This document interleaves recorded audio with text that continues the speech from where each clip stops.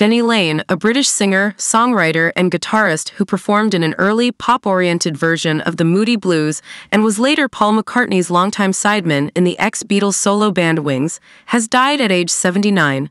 Laine, inducted 5 years ago into the Rock and Roll Hall of Fame as a member of the Moody Blues, died Tuesday in Naples, Florida.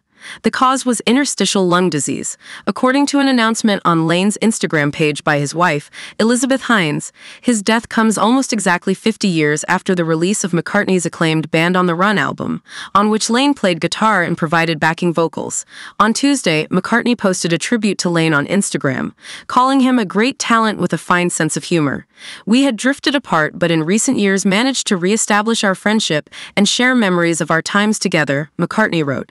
Laine was born Brian Frederick Arthur Hines and changed his professional name in his early teens, in part in homage to the singer Frankie Laine. In 1964, around the time he turned 20, he joined Ray Thomas and Mike Pinder in forming the Moody Blues and sang lead on the group's breakthrough hit, Go Now.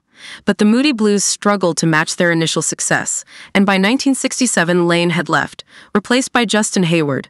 The Moody Blues then turned to the ambitious, classically influenced sounds of Nights in White Satin and other songs.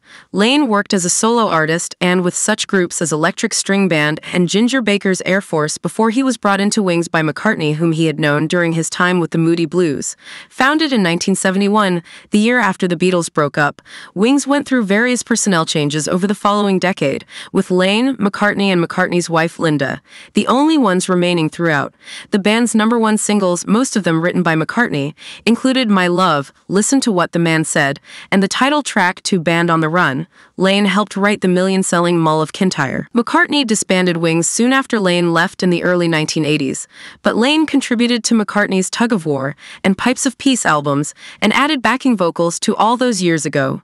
George Harrison's tribute to the late John Lennon. Laine continued to tour and record in recent years, his albums including The Blue Musician.